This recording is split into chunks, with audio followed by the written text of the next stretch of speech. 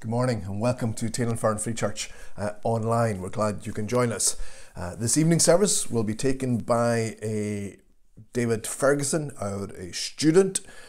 He will preach online at 6 and in both churches, Hilton at 5 p.m. and Tain at 6:30 p.m. This coming Wednesday will be the last of our Zoom prayer meetings.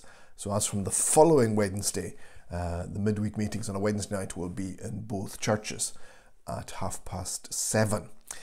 Next Sunday will be our new church collection day, not this Sunday as I intimated, so next Sunday is the first Sunday of the month. Then on Sunday 19th September, we hope to celebrate the Lord's Supper at both evening services, so that will be in Hilton at 5 and in Tain at 6:30. Now, as various groups resume, we're looking for new volunteers to help out with some of these things. So at the moment, we're looking for folk to go on creche rota. You'd only be on probably once every 3 months, 2-3 months anyway. And we're looking for folk who would do Road to Recovery tea rota. So that's on a Tuesday night. And again, that will be once every 2 months, possibly even every 3 months. These are great ways to serve the Lord. So if you can help with any of these, get in touch with myself or Andrew. Well, we're going to worship God. We're going to sing from Psalm 20, the Sing Psalms version of Psalm 20. May the Lord answer you when you cry in distress. May Jacob's God keep you, whose name you confess. May God send assistance from his holy place and grant you from Zion support by his grace. Psalm 20, we're going to sing the whole of this psalm.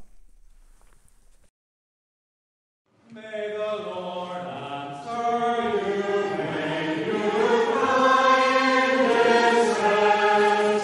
May Jacob's God keep you, whose name you confess. May God send assistance from his holy place and grant you from Zion support.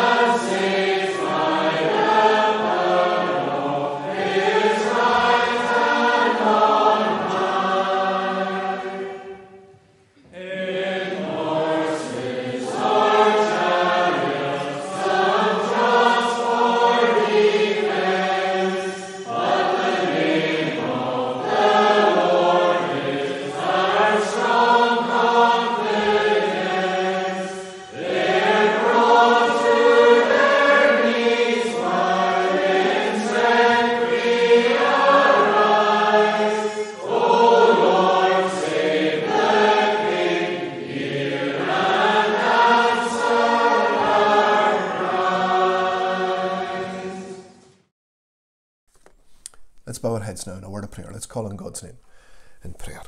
Lord God of heaven and earth, the psalmist described you as his strong confidence. And Lord, we pray that that would be true of us, that each one of us could say that we have complete confidence in you.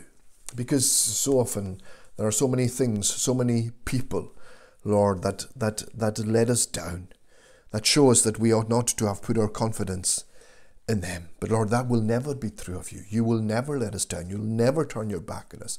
You'll never walk away from us. So we thank you, Lord, for that. And at the outset of our worship today, Lord, our longing is, our desire, our prayer is that you would be pleased to meet with us. That as we study the Bible together, that you, O Lord, would make yourself known to each one of us. We know that you're present when your people meet to worship you. But we pray, Lord, that we would be left in no doubt this morning.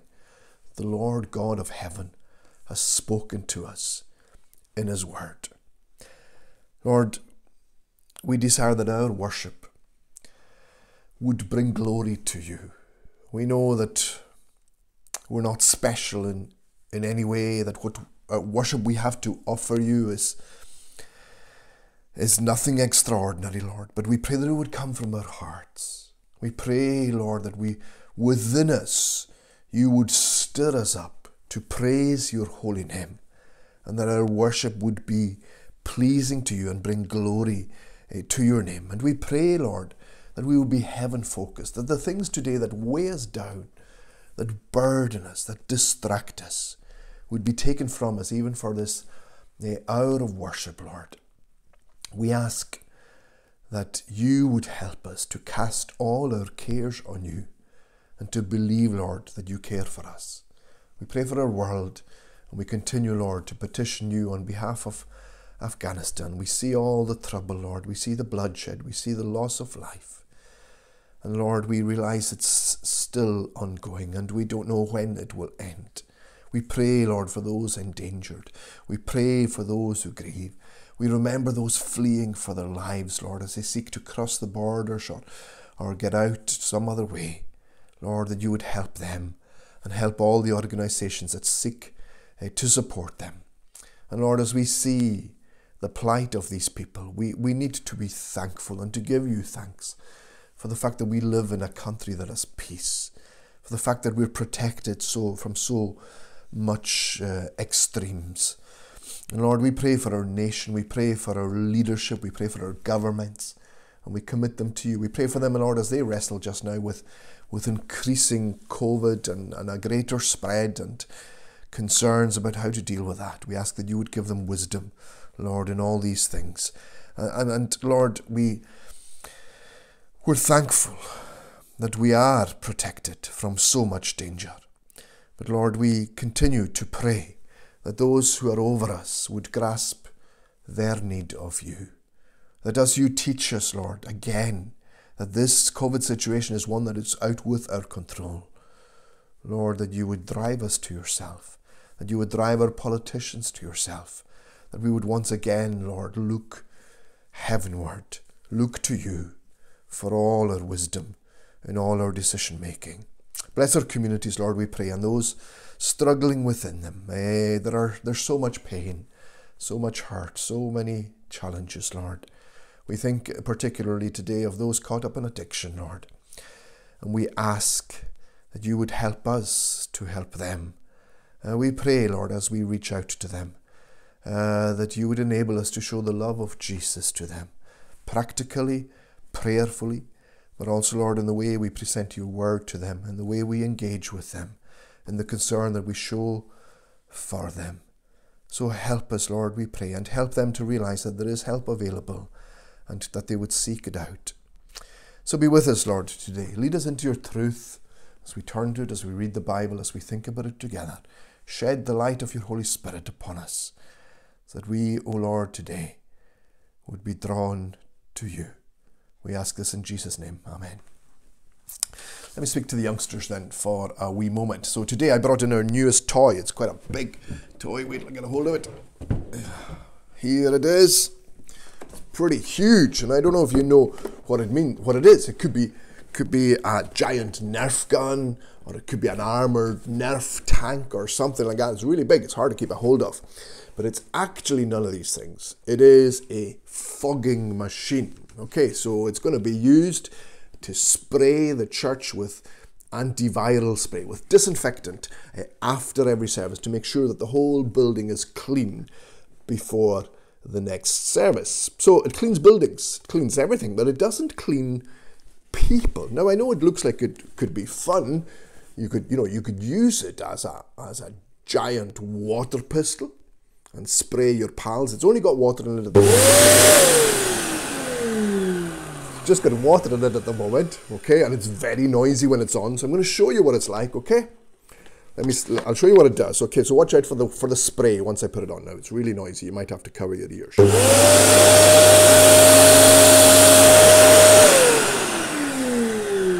Now I'm just spraying water there at the moment. I'm not spraying disinfectant. So it would be fun with your pals, I know, but maybe not safe. But anyway, here's the thing. Even with disinfectant, it won't clean people. And that's because people need to be cleaned from the inside out. So it's our hearts that are sinful. And the only person who can clean us from the inside out is Jesus Christ. So you ask him to do that, to forgive your sins and to cleanse you. Do you know, in the Lord's Prayer that we're just going to do, we ask Jesus to do exactly that, to forgive us our sins. So let's do the Lord's Prayer together, and you think about the words, and I hope we mean these words when we say them. Let's pray. Our Father in heaven, hallowed be your name. Your kingdom come. Your will be done on earth as it is in heaven. Give us today our daily bread, and forgive us our sins as we forgive those who sin against us. And lead us not into temptation, but deliver us from evil. For yours is the kingdom, and the power, and the glory, forever. Amen. We're going to read from the Bible now. We're going to read from the book of Jude. So very near the end of your Bibles, the second last book. We've been looking at Jude. This is our third week, and we're not quite going to finish it today. We'll come back to it one other time. But we're going to read from Jude. We're going to read from verse 11. Pick up a reading at verse 11, and we'll read to the end of the chapter. So let's hear God's word. So the background, I should maybe remind you of the background, that Jude has been exposing false teachers in the church and warning us to be on our guard from them. And at verse 11 he says, "Woe to them! They have taken the way of Cain, they have rushed for profit into Balaam's error, they've been destroyed in Korah's rebellion. These men are blemishes at your love feasts, eating with you without the slightest qualm. Shepherds who feed only themselves. They are clouds without rain, blown along by the wind. Autumn trees without fruit and uprooted twice dead. They are wild waves of the sea foaming up their shame. Wandering stars for whom blackest darkness has been reserved forever. Enoch, the seventh from Adam, prophesied about these men. See, the Lord is coming with thousands upon thousands of his holy ones, to judge everyone, and to convict all the ungodly of all the ungodly acts they have done in the ungodly way, and of all the harsh words ungodly sinners have spoken against him. These men are grumblers and fault-finders. They follow their own evil desires. They boast about themselves and flatter others for their own advantage.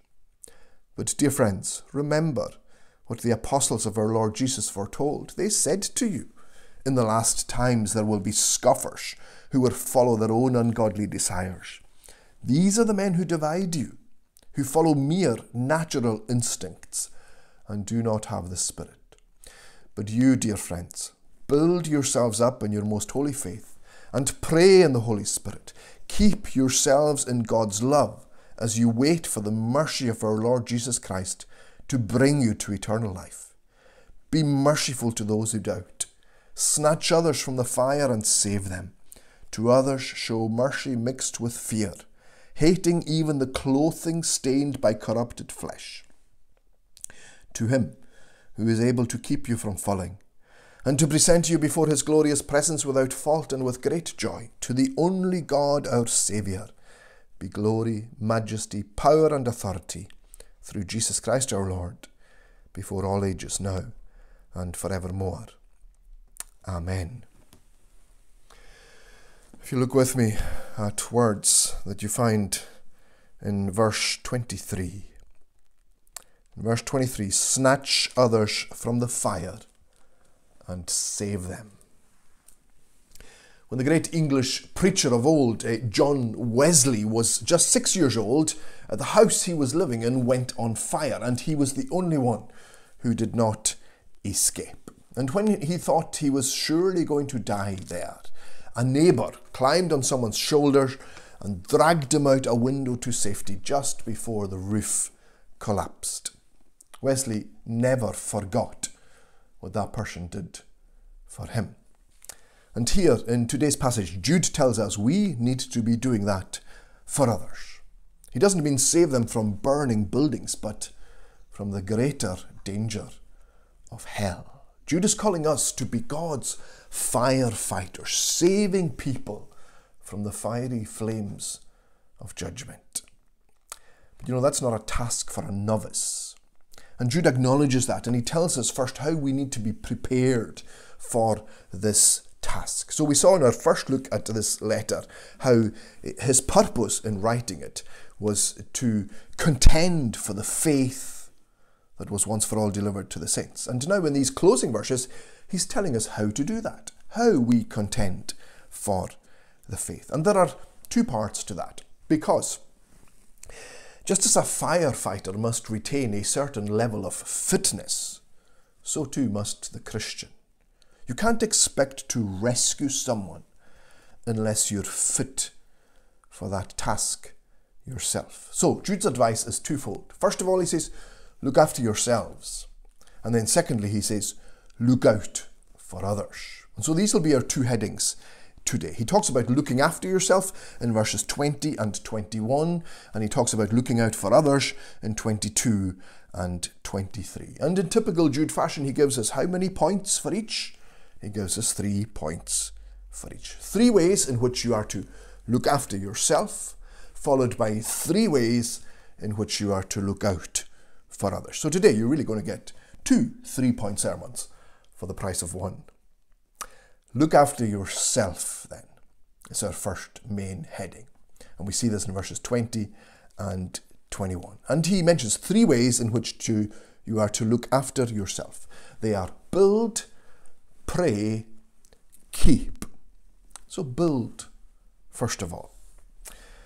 Build yourselves up, verse 20, in your most holy faith. The tense of the word he uses means keep on building yourselves up. This is something that needs constant attention. Just as, say, a house that has not been maintained, it will soon start to deteriorate. The same is true about the Christian if we're not looking out for ourselves and our faith.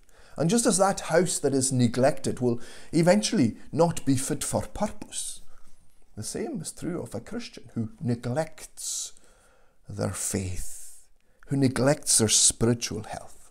Now, where do you start then? Well, the one essential for building anything up is a foundation, a solid foundation. And Jude emphasizes this, the foundation on which we are to build. He says, build yourself up in your most holy faith.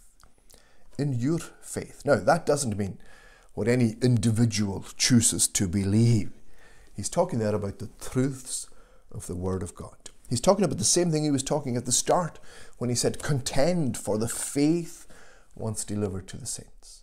What we have in our Bibles, that's our foundation. And if you're going to grow as a Christian, and if I'm going to grow, then we need to be building on the Word of God. We need to be feeding on the Word of God. If you're going to be strong in your faith, you need to be wrestling with what the Bible has to say. So that means not just skipping over the passages that are difficult, but praying that God will show you what they mean so that you'll understand them. You know, I love seeing chunky babies. And you're always tempted to say, oh, he or she is very solid. And you can be almost certain that the answer that will come back is, no wonder. They never stop eating. And our spiritual health, our solidity as Christians, is proportionate to how much time we spend with God, how much time we spend in God's Word. Build yourselves up in your most holy faith. Now, I want you to notice that Jude, he's not standing over us with a big stick saying, you need to do this, you must do this or else. Instead, what we've seen from him as he repeatedly addresses his audience as beloved or dear friends, what we have here is instead the concern of a loving pastor who's looking out over his people, and he's saying, you need to look after yourselves. And this is where you should start. Build yourselves up. But then he adds a second step that's required in looking after yourselves, and it's in verse 20. Pray, at the end of the verse, pray in the Holy Spirit. The life of the believer, the life of the Christian, is one of dependence on God. So the Christian never says, hey, I'm okay. The Christian knows that they need God's help on a daily basis. On a daily basis. The evangelist called Billy Sunday, he used to give this advice to young Christians, but you know it's for all Christians. He said, talk to God, listen to God, and talk to others about God. So we talk to God when we pray, we listen to God when we read, and we talk to others about God, both when we fellowship with fellow Christians, but also when we share our faith with others. Talk to God, listen to God, talk to others about God. And here Jude puts talking to God second on his list of what the Christian needs to be doing to keep themselves, to look after themselves. But he does add this condition to it. It is pray in the Holy Spirit. What exactly does that mean? Well, you know, as we pray, often our prayers, they could be selfish. We focus on ourselves, the things we want for ourselves. And these might not be the things God wants for us. So we need the Holy Spirit to guide us in our prayers, to prompt us. You see, the Spirit knows the mind of God. And so the Spirit can lead us to pray things that are in line with God's will. So when you pray, you ask the Holy Spirit. Ask Him to teach you. Ask Him to lead you so that your prayers reflect what God wants for you. So we're looking at the three ways that Jude says in which you are to look after yourselves. So first of all, he said build. Then he said pray. And thirdly, he says keep. Verse 21. Keep yourselves in God's love as you wait for the mercy of our Lord Jesus Christ to bring you to eternal life. I mentioned in a previous sermon that Jude has this emphasis on keeping. So it's there right at the start, at the end of verse 1. You are kept by Jesus Christ. It's there pretty much at the end in verse 24, to Him who is able to keep you from falling. But it's also here with a different emphasis. You are to keep yourselves. You're to keep yourselves. How does that work? Well, he says, keep yourselves in the love of God. How are we to do that? What control do we have over God's love for us? How are we to ensure that we stay within the canopy of God's love? Well, Jesus told us how. Jesus gave us the answer to that. In John chapter 15, Jesus said this, if you keep my commandments, you shall abide in my love. You keep, he says, and you'll be kept in my love. So that means we keep ourselves by seeking to obey God, by living as the Bible tells us, not rebelling against God's word. Now, just to be clear, Jude is not saying that God will stop loving you if you're one of His, if you're a Christian, if you're a child of God. He will never stop loving you. He won't. But it's possible that you lose that sense of His love when you stepped out of line. I mean, we know that. We know that from our own experience with our own earthly parents. When you disobeyed them or when you disappointed them, they didn't stop loving you. but they may not have been expressing that love in the way they did before. You become aware that there's a tension in this relationship, that there's maybe been some distance put between you and them. So, as Jude here urges us to look after ourselves, he says, keep yourselves in the love of God. Seek to obey him in all that you do. And to help us do that, because you and I know this is not easy. Our hearts are rebellious. We often want to do what's at odds with God's word. But to encourage us in doing this, Jude goes on. He says, keep yourselves in God's love as you wait for the mercy of our Lord Jesus Christ to bring you to eternal life. He's reminding us that Jesus is coming back for us. He's coming back to take us home. And so he's saying, keep up the fight. It's worth it. It's worth the wait, because Jesus is coming to take you to this eternal bliss where you'll never struggle with sin again. Just before we move on, though, and leave this first point of how Jude tells us to keep ourselves, notice how he manages to include another trio in this instruction. He mentions the Father and the Son and the Holy Spirit. So he says, first of all, pray in the Holy Spirit. Then he says, keep yourselves in God's love. And then he says, as you wait for the mercy of the Lord Jesus. He's got a triplet within his triplet. So that's Jude's first instruction then. Look after yourselves. Look after yourselves. And to do that, he tells us to build, to pray, and to keep.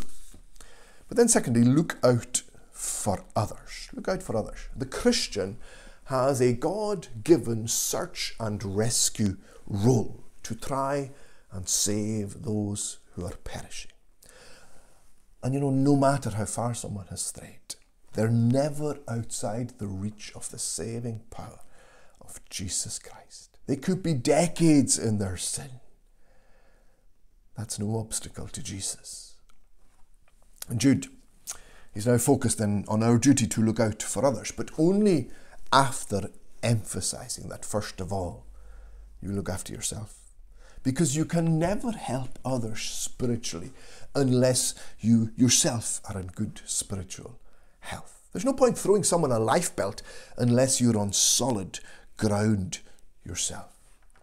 So as Jude then mentions, 3 different approaches. He's talking about people at 3 different stages in their straying from God. Different approaches depending on the different stage. We'll see these in verses 22 and 23. So the first is this: be merciful to those who doubt.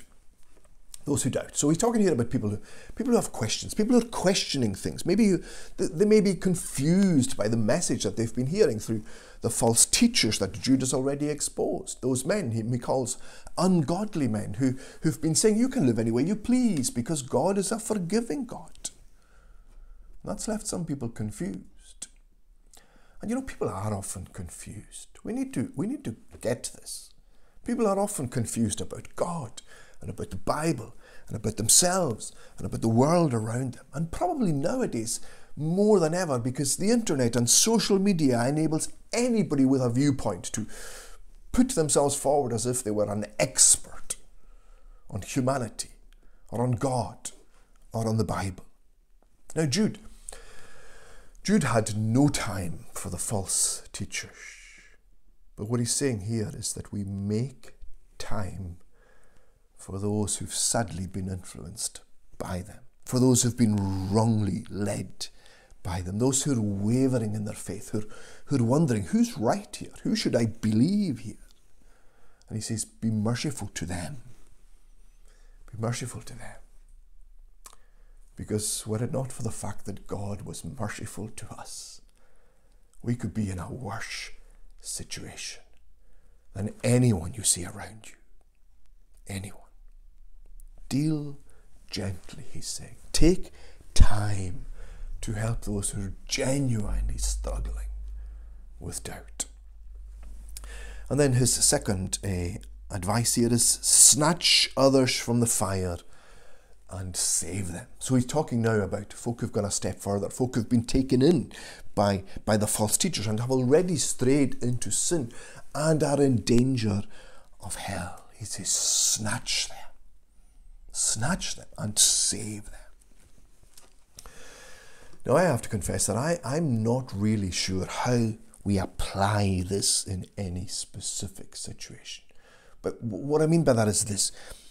What extent do you go to? How do we snatch people from the fire? How far do you go to bring a sinner to his or her senses? Well, clearly Jude is saying to us, you do everything you can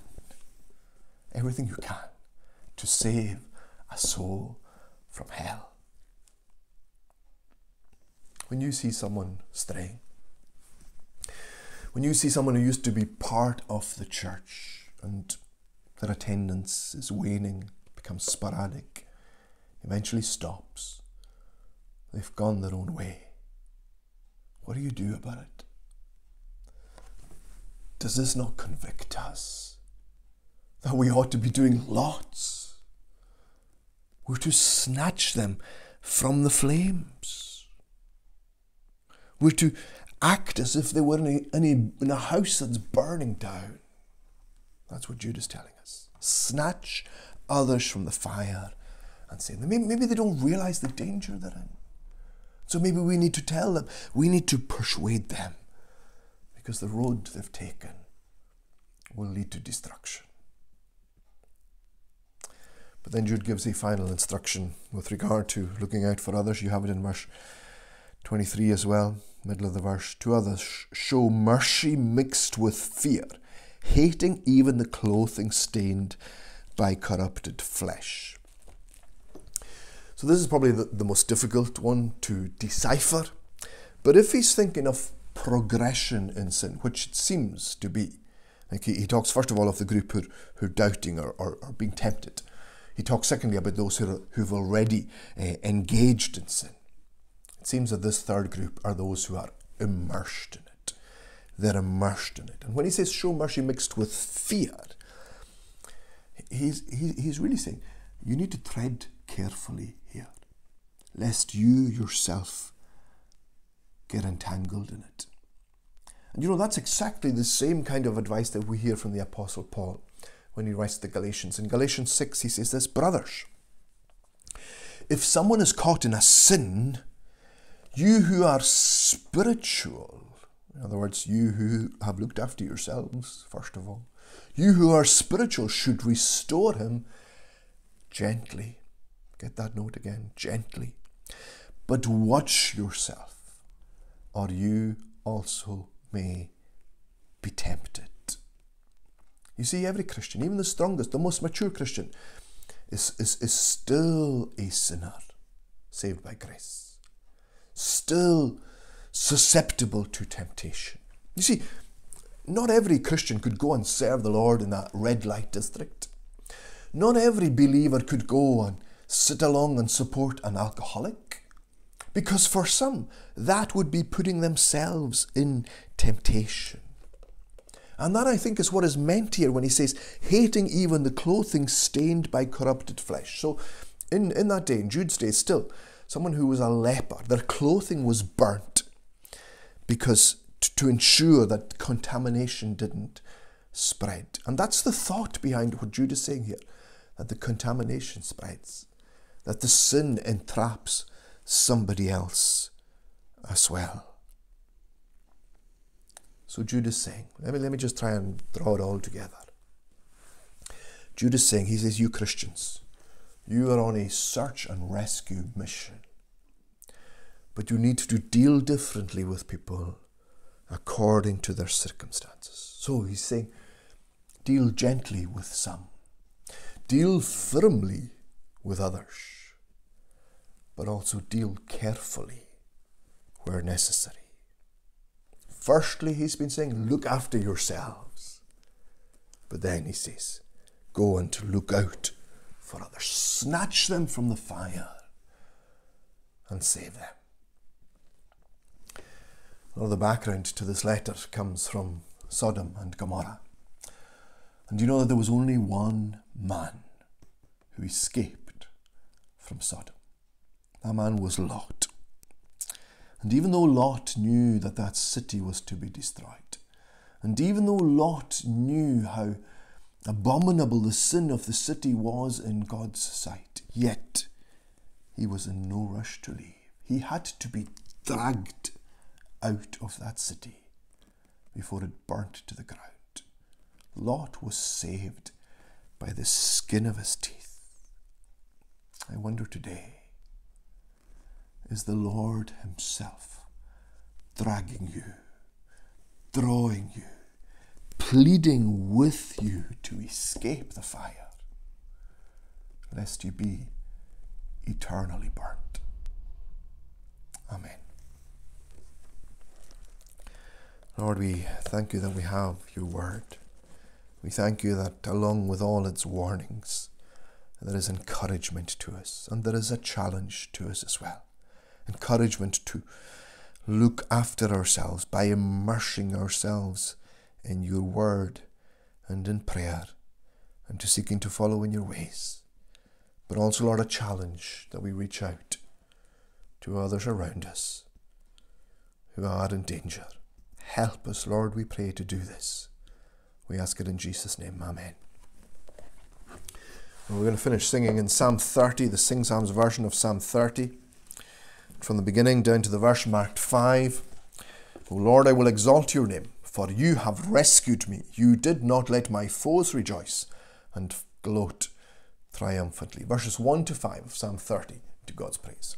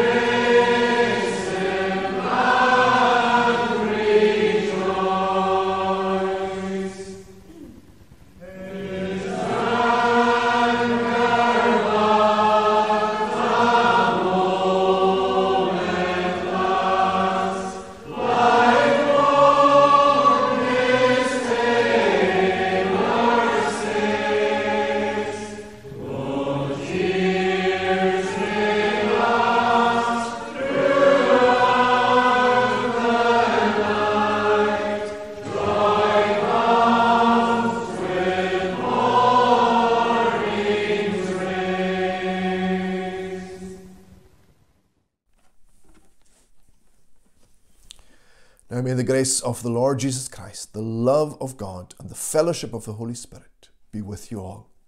Amen.